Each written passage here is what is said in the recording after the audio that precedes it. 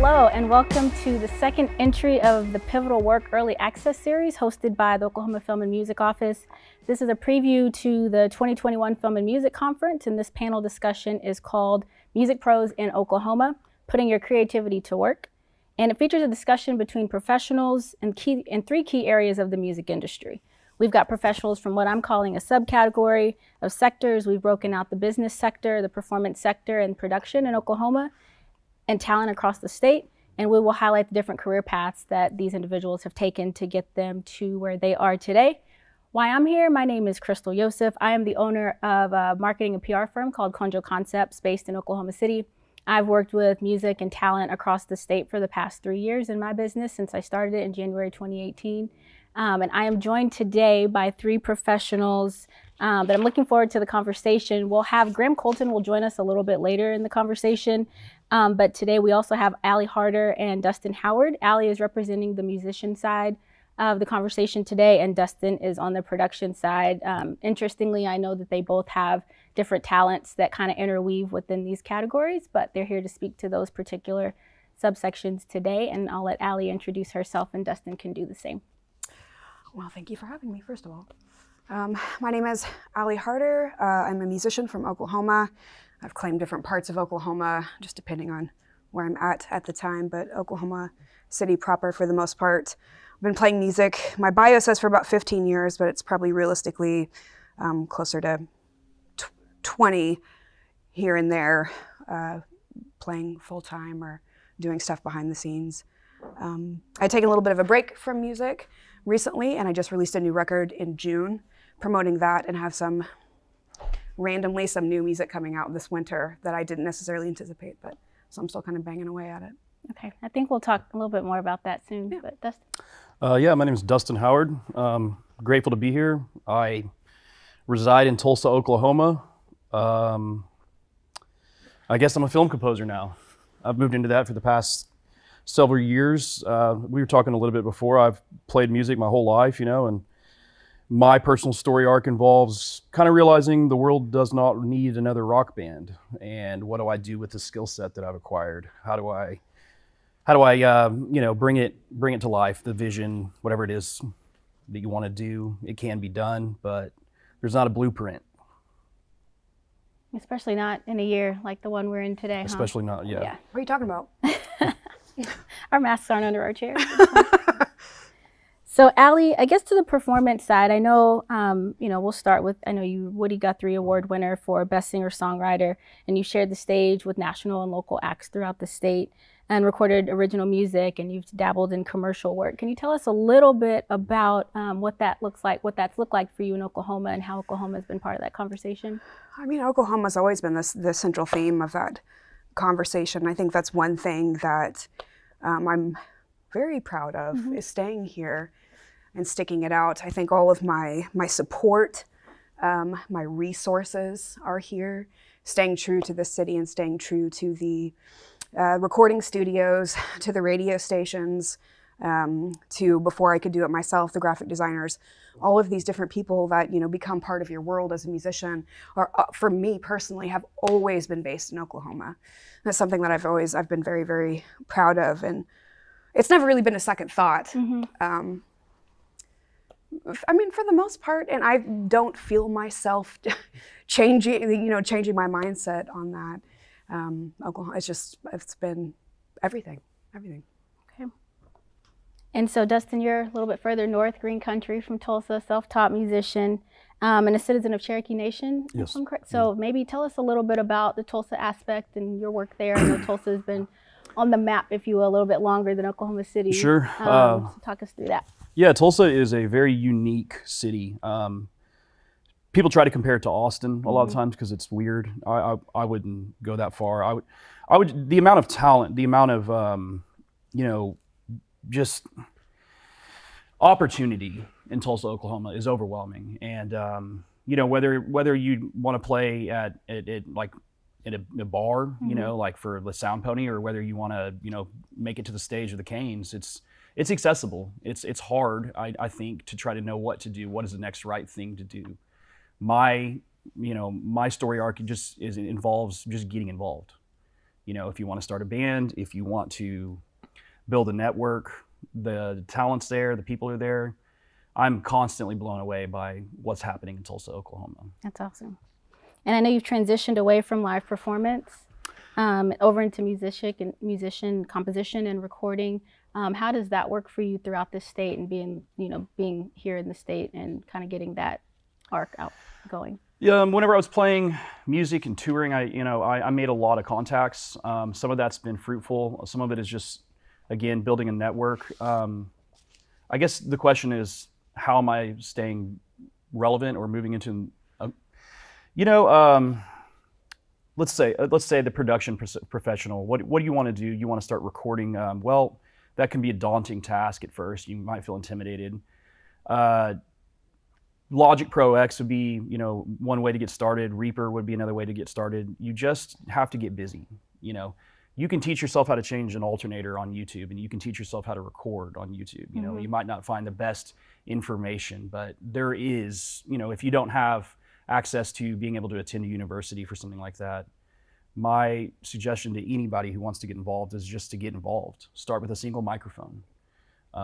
If you can answer what a compressor is, you're on the right track, because a lot of times you get involved in that conversation and people seem like they're speaking over your head, and you might feel embarrassed. My story arc involves seeking out mentorship. I would find a person who was recording music that I was interested in, and I would say, could I maybe come hang out and work for free? I can run the mic cables, I can ask the questions. What can I learn, as opposed to what do I bring to the table is more or less, we'll get to that. At first, to get involved, who can I learn from? Who knows what to do, how to do what I want to do, was how I got involved in it. And we'll talk a little bit more about social media and maybe how you can find those people a little bit further along. So just throughout the state, like doubling down in Oklahoma a little bit more, just like higher level. I think we've leveled up as far as venues go, especially in Oklahoma City. We've had a ton, relatively, if you want to say that, of venues pop up. A bunch of our old ones being rebuilt. Yeah. So it's pretty cool. And then, so thinking through these new venues that have come up and these new opportunities, there's more opportunity for work and workforce development, and we'll keep talking about that. ACM at UCO is also a school here in Oklahoma City where that workforce development aspect is really kind of picked up. But specific to the two of you and the ways you've contributed here in Oklahoma with your design shop, and then I know you do music composition for video games, and the fact that that industry is alive and well here and that you're a part of that. I'd like to start with your design work and just tell us a little bit about Pig's Fly Shop and how your experience as on the musician side of this music industry, how has that allowed you to open up space in your mind creatively to help musicians with design work? I will say it ties in to what you were saying about just get out there and do it. And if you can answer what a compressor is, then you're on the right track. And you named a lot of design programs. And I think, alternatively, on the design side of things, it's the exact same thing. I think I started, a million billion years ago, want to be taken seriously. So I'm going to have a show poster. I'm going to make an 11 by 17. I'm going to learn how to do that. I'm going to slap it on the outside of the conservatory, and I'm going to be taken seriously. Those posters were made with Windows Paint, right? You know what I mean? And then you work your way up. For me, and I think what you're talking about is just start. Is just start, and don't ever say no to a challenge if this is to be a learning experience. I do want to emphasize that. Don't ever say no to the challenge, and just get in there and do it. And also, when I do want to add on to whenever you were saying, go find a mentor. You are young and you are new, and finding a mentor is important. But you are allowed to be snobby with your mentor. If it does not fit, it does not fit, and it will not work. So I wanted to tag that. But as far as me, what I do now, it definitely started with me at the very beginning. There was a necessity, there was a need that I had to fulfill in order to do my job. And so I just started doing it because I couldn't afford, as a beginning musician, to pay somebody. Right. And so you learn how to do it, and that snowballs. And the further you go, the bigger shows you get. If you are an artist in your head, a musician. And I went to college to be a graphic designer, and I dropped out to tour and play music. Okay. So that's part of my background. I got better and better and better. And then, especially this year, when shows dropped off and we couldn't play anymore, thank God I learned how to, you know, do posters, because that's sustained my family. But every other skill, Pig's Fly Shop came definitely from all the skills that I have acquired along the way, being a baby musician, a struggling musician, then getting a little bit of notoriety, and then having to put myself out there as a professional. You have to find ways to be perceived the way that you want to be. And then Pig's Fly Shop kind of came along and utilized all of those skills. Okay. And same question to you if you remember it, but just your contributions to the industry and what that looks like. Could you repeat the question again? Yeah, so I know we've kind of derived a little bit from that, so we've kind of stepped away from it a little bit, but any work that you're doing now or personal stake that you have in businesses here in Oklahoma, like how you're working within the industry throughout the state with your particular businesses that you run? Yeah, you had mentioned, you know, video games and stuff like that. These people are accessible. It's a person. It's a, you know, I was a guy driving a car earlier, and you know, now I'm sitting here and being a professional. Well, the same thing applies to a person who's maybe an independent video game film composer.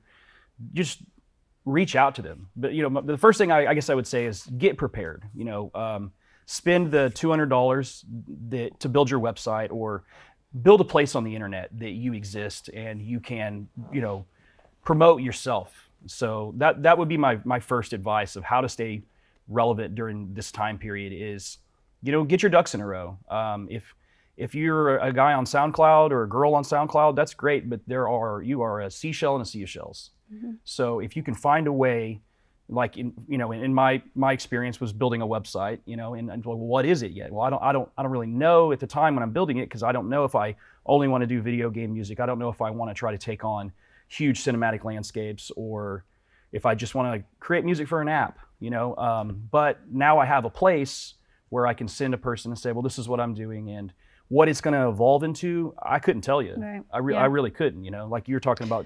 That's exactly what Pig's Fly Shop was, because at the beginning of it, it was pigs can fly. It can be anything. Right. And there was literally like 17 different things that but I bought up all the web real estate that said Pig's Fly Shop on it, and now it's mine, and now I know what it is. Right. So that's a good, definitely wonderful place to start. I truthfully did not know what I was doing whenever I transitioned away from live performance, and I still do that for my own reasons. You know, I enjoy doing that, and I'm not going to stop doing that. But when it comes to monetizing music or something that, you know, gets a little bit more realistic as you move away from your 20s, 30s, and how do you continue to do this? Because at some point in time there is a financial motive that could literally destroy your love for making music. And so in my experience, it involved, you know, I'm watching a movie and I say, well, I could do that, you know, so try. You know, there's nothing that says you can't download a Hans Zimmer song and try to make another one that's your own version. And I don't mean plagiarism. I mean, like, let's try to write something. Inspiration, right. And so let's go back a little bit. I know we talked about new venues and sort of the new work that you're doing. What are some of your favorite Oklahoma hidden music with storylines, like some treasure, whether it's Black Watch Studios or Guest Room Records, something that's a little bit nostalgic or has a little bit of an emotional appeal to it, Guitar House of Tulsa, if there's any stories or connections you have that take people back a little bit. Okay. Tulsa, Oklahoma's music scene is wild. You know, Sound Pony Bar would be a really, really interesting place to reference. That's like a safe haven for, and I mean this with nothing but affection, but, you know, the weirdos and the people who you probably want to spend time with. Right, yeah. The weirdos, they're like the only ones that would book me for a minute. Now, wait a minute. Right. Yeah, so that'd be the first thing that comes to my mind would be as far as like hidden gems. I think as far as in Oklahoma City, my hidden gems, I mean, they're not necessarily hidden because they're, you know, advertised like crazy. And one of my favorites, it started off as JJ's, I'm not sure which one came first, but JJ's Saloon was where a lot of us would go on our Sundays and just blow a gasket, and we'd play for 10 or 12 hours, and people would come down from Tulsa and people would come from out of state, and we would play on that stage. And it was, you know, the blues, there was the Blues Saloon and, you know, many other forms before that, before Jeff Rogers and his crew got a hold of it.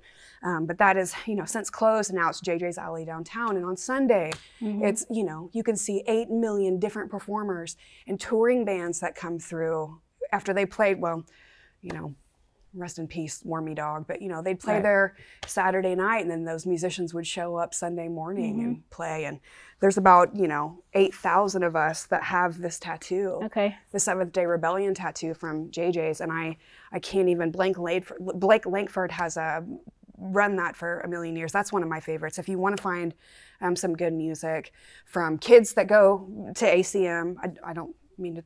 Kids always sounds derogatory to me, like when somebody calls me honey or ma'am. But from the students that go to ACM right down the street, they'll show up and play in there. Kids, talent that we've never heard before. People from out of state, touring bands that come in on their day off. If you want to find some music that you've never heard before, I would highly recommend going to JJ's on a Sunday. That's my number one. And is that pretty easily accessible for students to just reach out and? Oh gosh, yeah. If you look up the Seventh Day Rebellion or JJ's Alley or Blake Langford on all of your favorite social media platforms, you'll find a way to get a hold of him. And it's easy as shooting a Facebook message, be like, hey man, I want to play it. I'll be there at blah, blah, blah o'clock. Exactly. Or show up.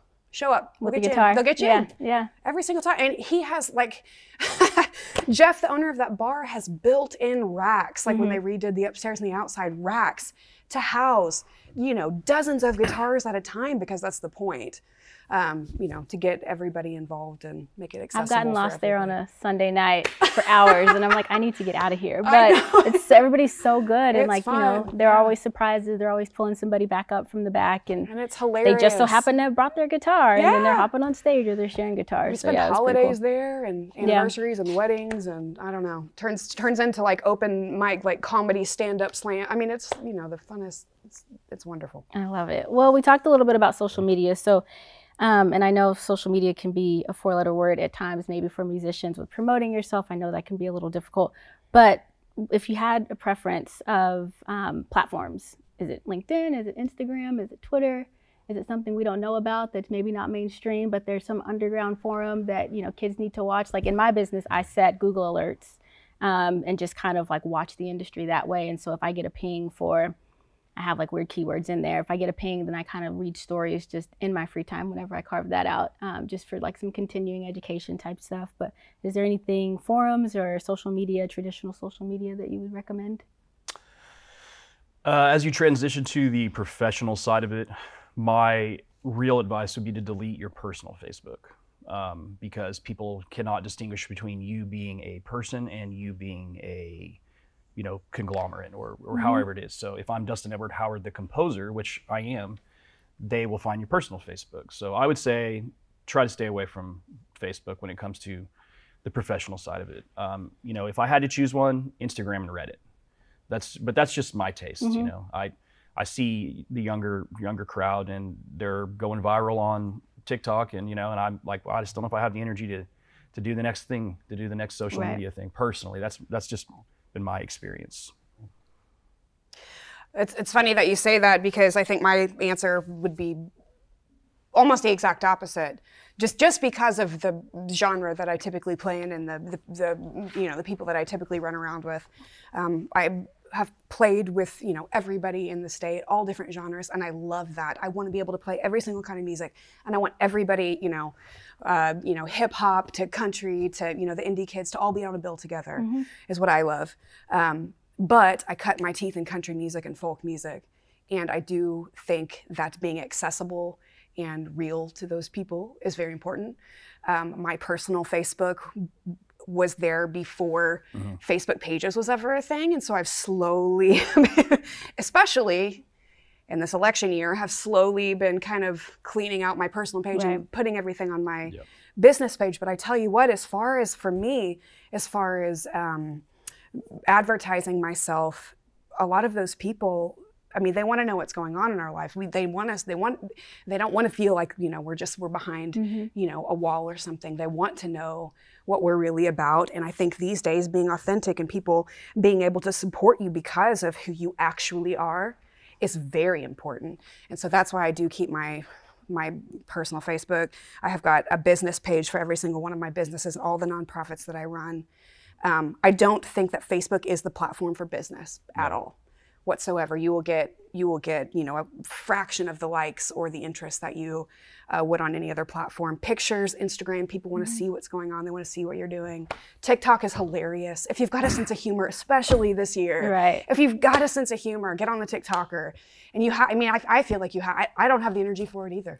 Yeah. But Well, yeah, I bet, but you know, it's kind of, I don't know, it's kind of fun sometimes, but you kind of have to if you want to keep the people that are coming up behind you interested. And the last thing that I'll say about that is no matter what platform you're on, because there was a million that I started on that I got fantastic opportunities from. Do you guys remember Pure Volume? oh yeah. You remember that? Do you know No. Pure? See, it depends on what generation you are from. Pure Volume is how I started touring in France. Okay. Because they found me on that. It's not even a platform anymore. I would say get on every single platform that you can. Is there anything like If it that doesn't exists cost- now? Well, I mean, you know, you've got I mean, your. we don't have MySpace anymore, right? So that was Right. like a thing. But I then found my present day. MySpace page. It's a different thing. Just kind of keep up with the platforms that are coming out and what are hot. But the main thing would be whichever platform you pick, whether it's a shot in the dark, it's a new platform or not, answer people. Right. Answer their messages, leave comments. Engage, yeah. Engage. It doesn't matter what you're on, just engage. Yeah. And be authentic about it. If there actually, I would like to make it addendum to my answer. DistroKid is like Oh, yeah. is a good way to handle all of that at once, because what she's saying is very true. You can't really exist in a world that does not, you know, social media. You can't just like not do it. And for me, my experience has been trying to figure out what is real progress and what is the illusion of progress. So congratulations, you have 10,000 likes on Facebook, but that literally means nothing. Right. And why, you know, are you going to use all your energy on social media? But again, you can't pretend it's not a real thing. It's a very, very valuable tool and asset. How do you manage it? I have done it through something like DistroKid, which allows me to just immediately use Oh, it. this is a whole other conversation of Yeah. like the integrations and websites, and it is a whole nother job. It's a lot. But the ways that you can kind of, you know, make it manageable. And I heard about DistroKid doing some work with some professors at ACM. So they've got obviously classes that teach marketing for music, and that's where I learned about it. And so I think the kids these days, if you will, you know, they're coming up and learning that if they're lucky enough to go to school at something at, you know, an establishment like ACM, because they're teaching them these things that are developing in real time. Things that maybe we aren't really familiar with, or if we're tuning out or back from social media a little bit, they're learning all these things in the classroom, which is really cool. So there is hope for that next Well, wave. they're That next also wave utilizing of MySpace. it like for pleasure and for business, whereas like we as older adults are like just in the muck of the politics. Yeah. So when we take a step back from social media, it's a little bit of a Just different. open it up to clear my notifications and I'm back out. I'd turn mine off. For a I little turned bit. on my personal Facebook Yeah. off for the past like few months for obvious reasons. Yeah. Well, I like workforce development a lot in many industries that I work within, but then for music, and my only example was what I called like a sandwich mayo spreader. So like, tell me a position that you've encountered on the music side and then also on the production side where you're like, man, if we did not have this person running coffee, or they sustained me. I mean, obviously looking for like a title position. But what's like just, I mean, and we can speak to like the breadth of positions that are out there that maybe, you know, not everybody can be headlining a bill, and not everybody can be the many titles that you have under your belt on the composition side. But what are some of those things, some of those positions that kind of, you know, sustain you and fulfill you, and you're like, I could not do this if it weren't for tech number one on the soundboard? If I had to make up a title, it's a role that whenever I was speaking about mentorship, it's the same role I played whenever I'm, you know, reaching out to so-and-so who owns this studio and say, hey, can I come run cables? Well, now I need that guy or that Right. person, you know. If I'm having to mix and master, let's say a drum set in a day, just the act of getting up and leaving my workstation to go adjust a microphone is all it takes for you to become distracted. So if you have, in my experience, if I'm recording in an analog setting, I absolutely have to have a person who, the title, I mean, you could call him a gopher, Okay. or, you know, something like that. That's what my experience is. I think I would have to kind of agree with that. And it is difficult to give them an absolute title because whether you're in the studio, like as a, you know, performing musician, if you're in the studio or if you're at a venue or if you're at something like this, I would say the person that we cannot get along with is the person in the room who is working the hardest, who is the hungriest, who is not necessarily the highest on the food chain. I mean, a lot of times in the bar, that's going to be, you know, the backup sound man that's running cables, or it's going to be the bar back. In the studio, it's going to be the intern, you know, and just a place like this, it could be, you know, the guy at the door that's like, well, here's this, here's this, here's this, here's this, this is where you go, da, da, da. I mean, I walked in the door and I was like, oh, what am I doing? Yeah. And there was a gentleman at the front door that was like this, and got me back here like that. You know what I mean? So I think there's not an official title for it. I think it's just because all of us at the beginning of our careers will be that person. Yes. Yeah, it's the hungriest person in the room. That's exactly it. I was that person for a long time, and now I have that person working for me. And if I'm providing the opportunity, then that person will create the next chain of events that will allow the... Treat them with respect. Yeah. So they don't become the highest person on the food chain and turn into a... That guy. That guy. Or girl. Or girl. So let's time travel a little bit and imagine that it's 2030. Scary. And you have a magic wand that you can swipe. What is the state of the industry here in Oklahoma, the music industry in Oklahoma? What does that look like? Oh, well, I think we have everything in place as far as, you know, venues that have been started, large scale venues, venues being rebuilt. We've got a lot of restaurants coming in, tourism, a lot of interest from the arts community itself. The one thing that I think we've all discussed, being musicians, venue owners, restaurant owners, people in studios, that we wish would maybe happen sooner than later, and this is something that we've been battling for so long in Oklahoma City and Tulsa too, is public interest. I don't know what that is. There's so much talent here, and there's so many people working their tails off. I mean, fighting. I mean, and I feel like maybe they shouldn't have to fight as hard because they're very, very talented. I wish that there was a way to engage just the public and the arts community a little bit more. So to me, in 3030, there would be, you know, some magic wand that went, whew, you all care. You know, to support these venues and, you know, everything that's coming here so they can stay here and we can, you know, the arts community here can thrive a little bit better. I feel like I have follow-up questions, but I don't want us to get too far down that rabbit hole because I know magic wand may not appear between now and then. So give us your answer and we'll see what that brings up next. I'd like to see more power being returned to the artist. You know, what happens a lot of the times is, like I spoke about DistroKid earlier, you know, that did not exist maybe 5-10 years ago. You wanted to get your music on Spotify, iTunes, etc. That seems like a huge hurdle at first, but now it's much more accessible. So if we keep moving in that direction, I would like to think that it will be a lot easier to make, you know, music that can put food on the table.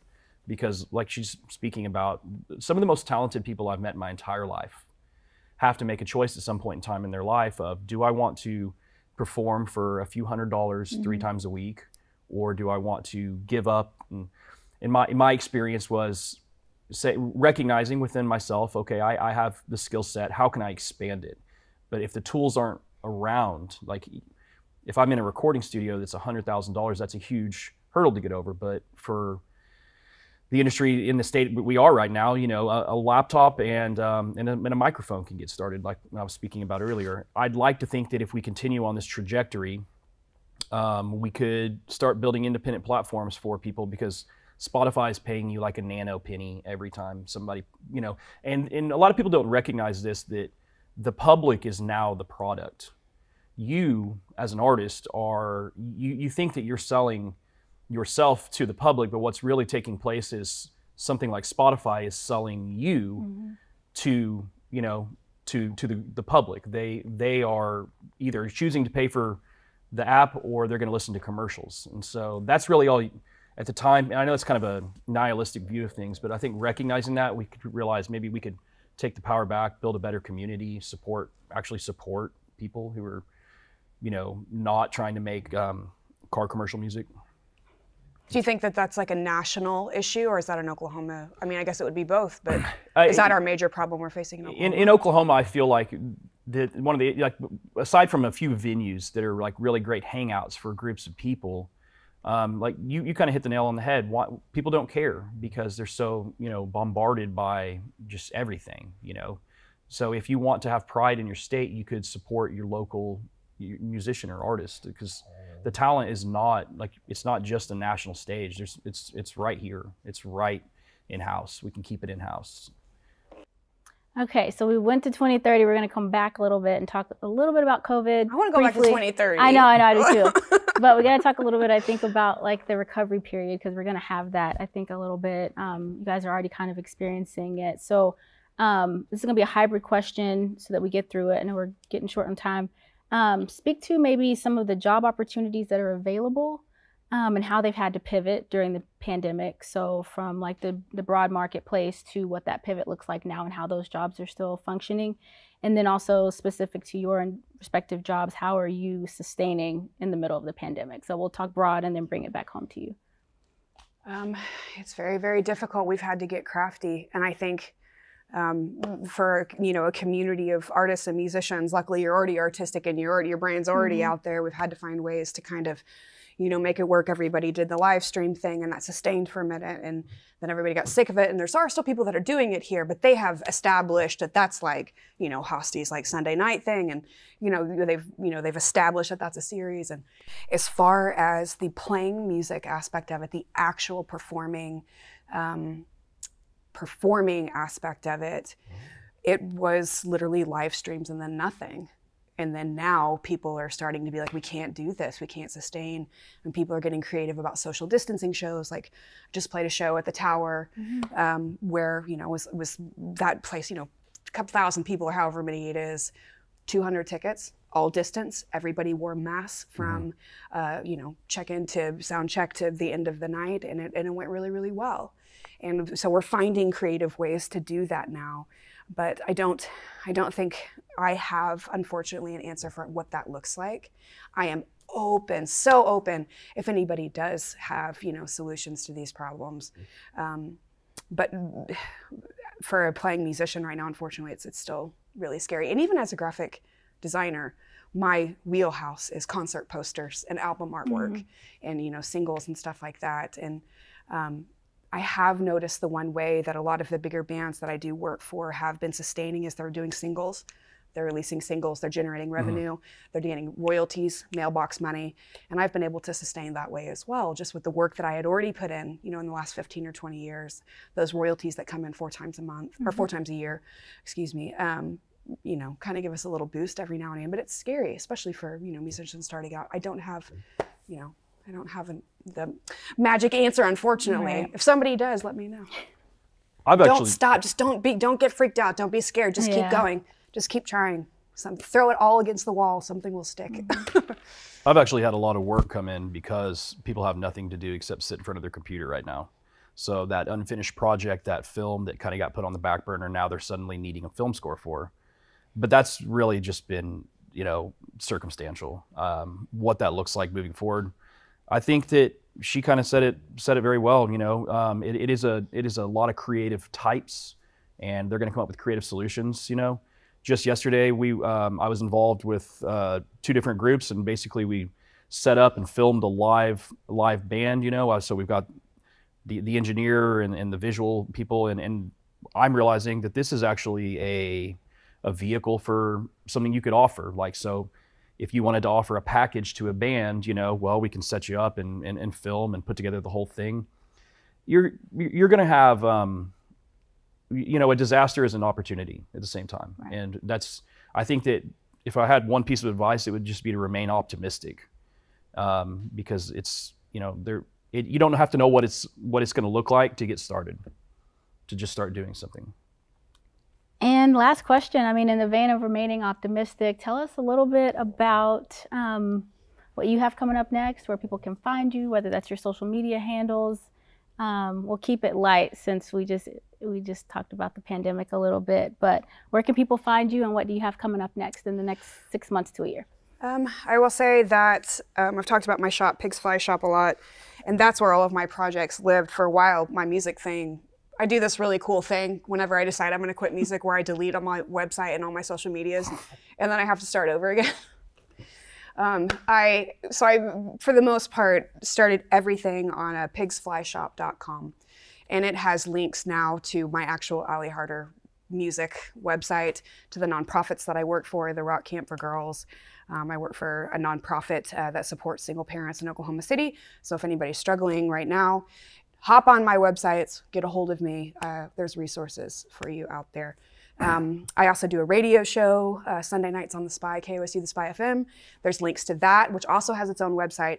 But pigsflyshop.com is going to be the hub for all of these things. So if you're curious about any of them, it's a lot. I'm going to take up the rest of this video trying to explain all of them. Hop on there and all of that information is there. Readily available. Musically, I do have, randomly, I did a song for the Oklahoma Humane Society, their Yule Log compilation that they do every year. I'll have a song on that, and then we are releasing a Christmas single, and this is the first time I've spoken about that. Okay, tell us, is it a compilation or is it just you? Well, the Oklahoma Humane Society, they put out a compilation called, it's the Yule Log, and they asked me to be a part of it this year. And I had the song that I had written a million billion years ago and had a crappy demo for it. It's called White Trash Christmas Lights. And I wanted to give it to them because I think it's a fantastic organization, and you know, my kids and I adopted our fur family this year once we moved into our forever home, and so it's very important for me to be a part of it. Went into the studio in Norman 115 and had a couple really fantastic musicians play on it, and it turned out so good. Not because of my performance, but because of the recording and what these musicians did on it. I wanted it to be part of the catalog, and it's an important story for my family. So we're going to release it, and it'll be out at the end of November, I believe, beginning of December. Okay, yeah. Awesome. I would just send people to my website, which is dustinedwardhoward.com. It's kind of the same thing. It's a hub of, if I play in a rock band called Groucho, and we just released a new album, and that's doing really well. I'm very proud of that. It's just a 3-song EP. Okay. It's starting to get a lot of play and some national, radio organizations, and that's great. But I have maybe 3 or 4 short films that I've worked on that are all going to kind of start debuting over the next 6 months. I don't really want to try to name drop or anything, but there's a lot of opportunities, and you can find a lot of that right on my website. Another thing that's really, really I'm very proud of is working for the OCO series, the Cherokee Nation. I'm really scoring for their almanac, not all of them, but some of them right now, and that's opened up a lot of doors for me. I'm very proud to work with that with that organization. Okay, so we'll bookmark your website, so we'll keep checking back and follow you on social media. Easy game. Well, thank you. Yeah, thanks for having me very much. It was nice to chat with you guys. Thank you so much. Thank you very much. Graham, it's good to see you again. I know we've worked together in the past, so it's nice to see you virtually today. I don't want to muck up your resume by going over it, so I'm going to have you introduce yourself a little bit and kind of tell us about your path specific to the business side. I know you have experience as an artist, and we can talk about that kind of interwoven throughout this conversation, but we're speaking to you specifically about business today, and I know you have your hands in a few different buckets. If you can kind of tell us what you've got going on now, and I know you're at Jones Assembly, so maybe we can start there. Sure. Thank you for having me. My name's Graham Colton. I always have a difficult time labeling sort of, am I a singer, songwriter? Am I an entrepreneur? Am I a venue owner? And I guess I'm all of those things, I guess. I never know which job description to put in front of the other.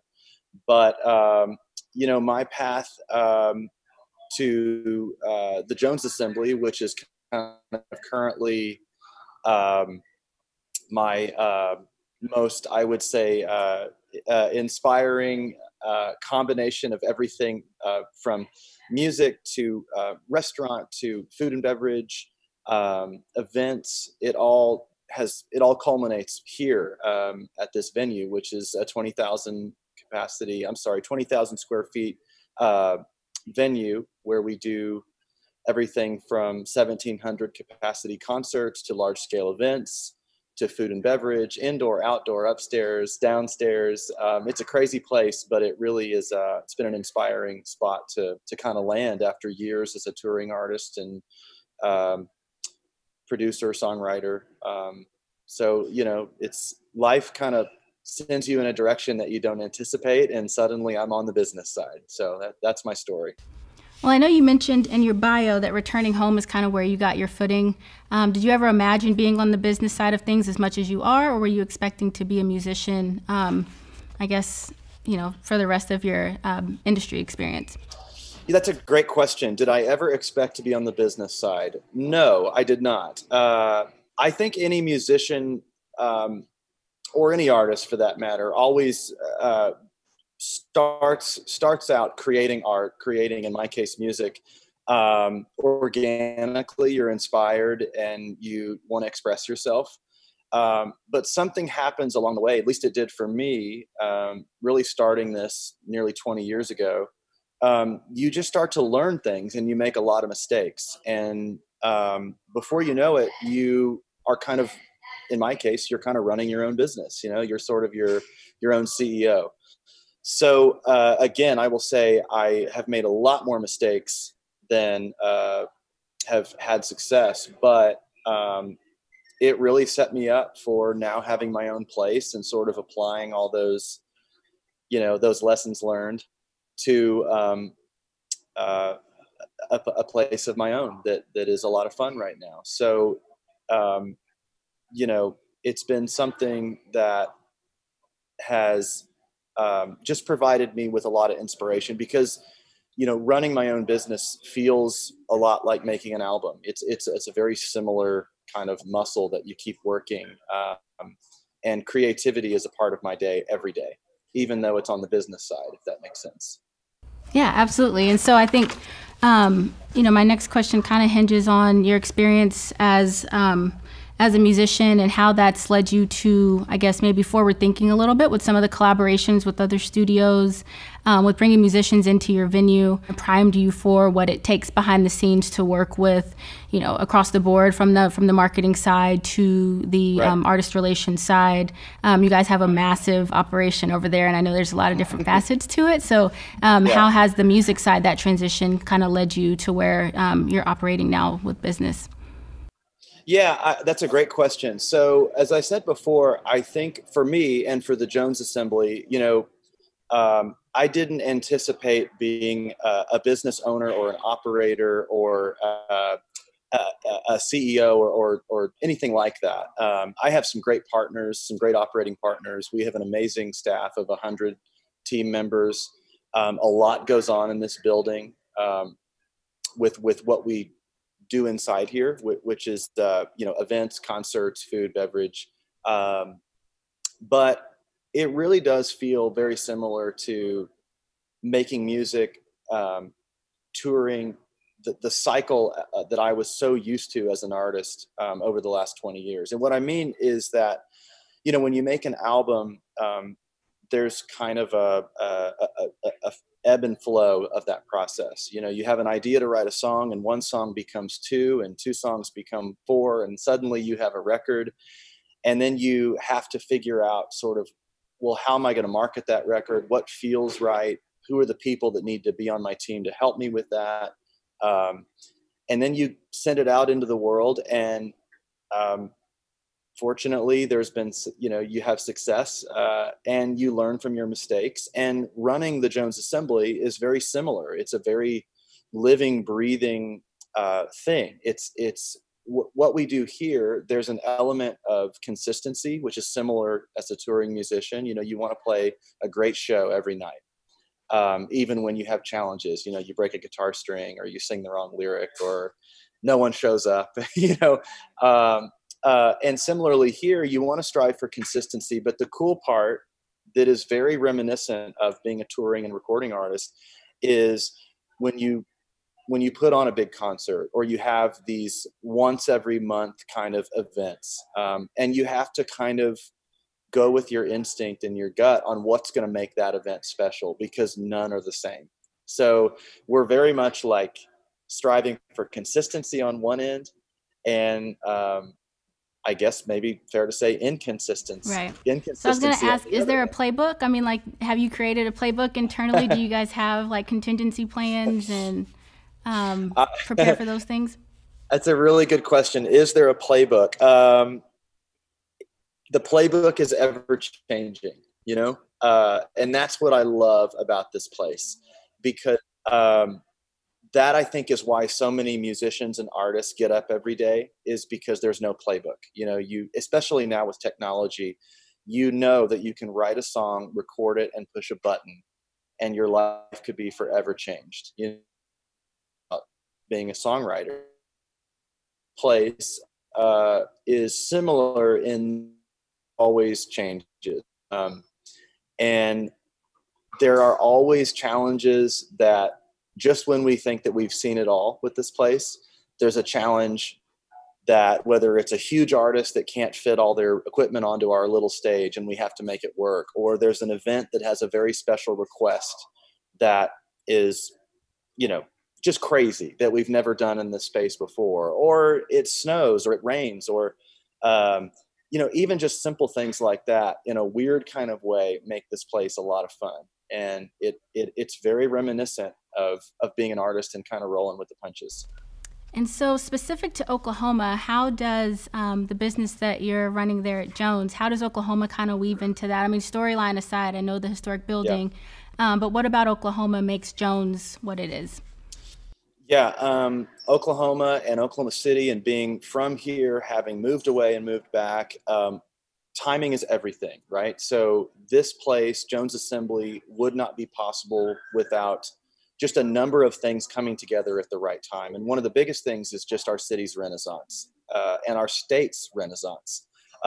It is not ironic or coincidental that this is happening right now. And there's so many great venues, new restaurants, people moving back to Oklahoma that have returned or choosing to stay. You know, I mean, we are absolutely in a cultural and artistic renaissance in our state, and the Jones Assembly kind of represents what's possible, because before we built this place, there was, like you said, no playbook, nothing to really follow except a lot of little things that we pulled from really across the country and across the world that that we all just have kind of seen in our travels, and we just put it all together under one roof. But it wouldn't be possible if our city and our state wasn't ready for it. So that was, we bet really big with this place, and we dreamt really big. And fortunately, people have really not only embraced it, but they have inspired us to continue to do more and keep pushing programming on what we can do with this place. Yeah. And so that high tide kind of rises all ships mentality. Yeah. So take Jones and where you are now, but think back to maybe some of the other venues that you research, some historical sort of different hidden treasures in the music world that maybe you've taken a little bit here and there from just over the years of establishing Jones to where it is now. Did you have any institutions that you looked to and said, I kind of want to be like this, or I want to get our marquee to look like this, or we want to have this facet of this, so that it resonates with people?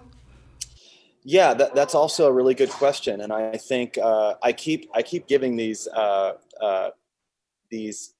instances where the Jones Assembly is a lot like I said, making an album or writing a song or coming up with a music video. And it's all the same. I mean, anytime you create anything, I think that you're always pulling from inspiration from what you've seen and experienced in your life. And this place is not different. So there was a lot of, walking into this building which once was, just a shell. I mean, it would have been a lot easier to just knock it down, but we would never have done that.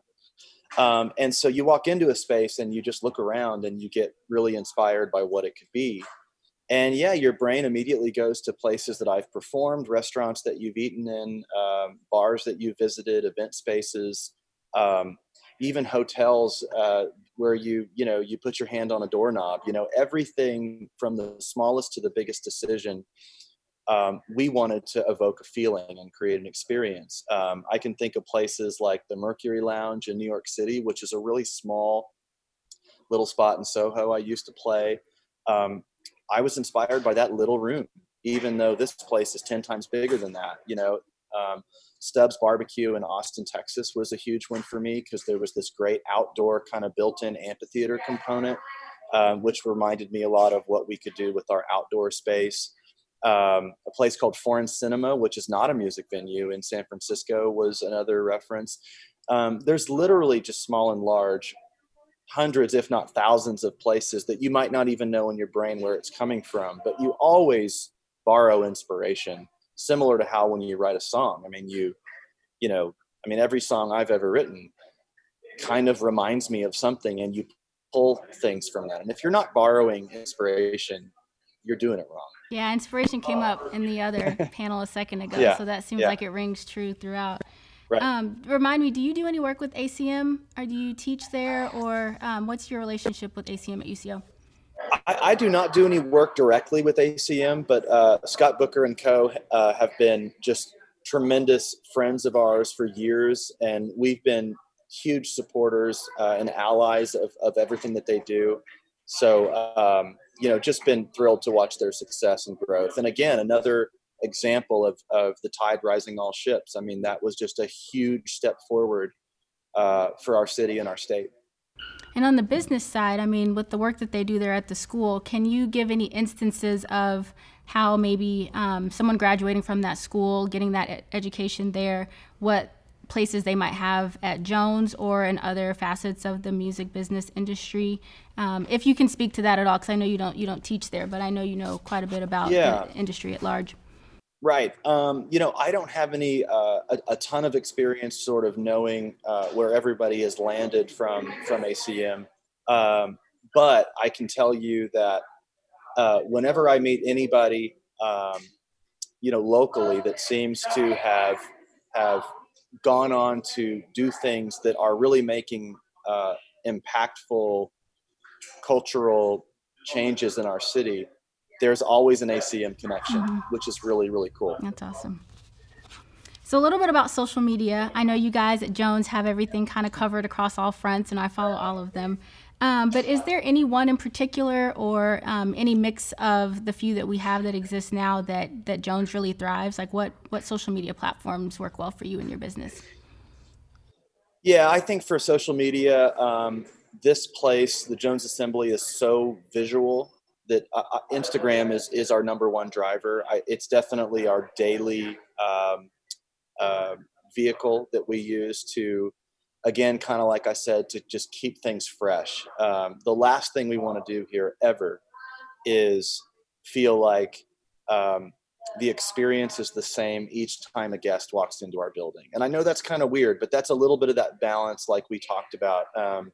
We, of course, want consistency when someone joins us for dinner or for drinks, but we want the experience to be different each time when someone's celebrating a birthday, or when, and then turns around to have Sunday brunch, or then the next week shows up for a concert. We want that experience to be different.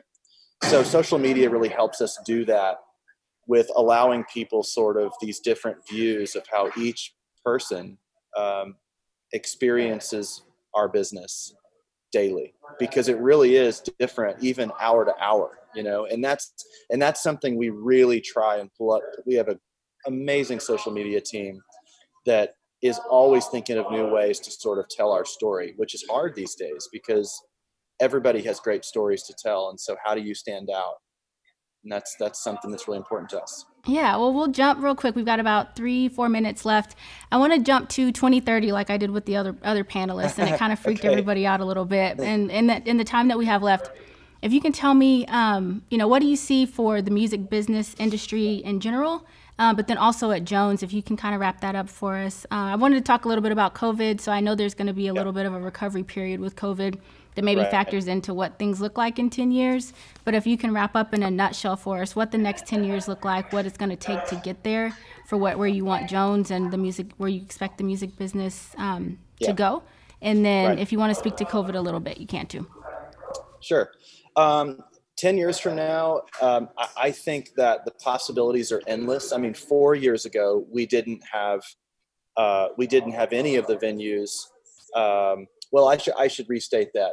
4 years ago, we had far less venues than we do now, far less concerts than we do now. But what we did have is a great foundation. We had great venues, great promoters that really had helped move our state along for so many years. And venues like the Jones Assembly, Tower Theater, Douglas Auditorium, really are just standing on the shoulder of all the people that really started this scene for us. So 10 years from now, I don't know how many more venues there'll be, but I can tell you there's going to be a lot more musicians. There's going to be a lot more promoters. There's going to be a lot more photographers, graphic designers, people that want to be a part of this community. And the fun part is to think about how our market, our city, our state is going to be known. Because what I can tell you is that people are feeling the ripple effect of what our state is doing, which is really, really cool. Every agent manager that I talk to always says, what is going on in Oklahoma City? You know, not only are we doing more concerts, but we're selling more tickets. We're outperforming other cities. And that is because, like we've said in this conversation before, the tide is rising all ships. So I think there's just a lot more to come, a lot more music, a lot more art, a lot more people choosing to come here. The quality of life is so great here. I think people are just realizing that this state and our cities are on the rise. I wanted to talk a little bit about COVID, but I will say I know you guys are you've adapted pretty well. I had my birthday brunch at Jones. Oh, thank you. And it was awesome, and I kind of got the feeling that you mentioned. Like each time, I can definitely relate to that feeling each time you go into Jones, whether it's a performance, which I've seen a few of, or on the food side of things. So you guys do a great job, and you've adapted during COVID. I can speak to the audience and say that since we didn't get to touch on it. But thank you so much for your time today. It's good to see you. I'm glad you guys are thriving over there. I hear some hustle and bustle in the background, so we won't hold you too much longer, but I appreciate your time. Thank you. Thank you, guys. Yeah, it's good to see you. Thank you. Good to see you. Bye-bye. Thank you for joining us for the Pivotal Work Early Access series. I hope you've enjoyed the conversations today as much as I have. I've learned a lot, and we hope to see you soon.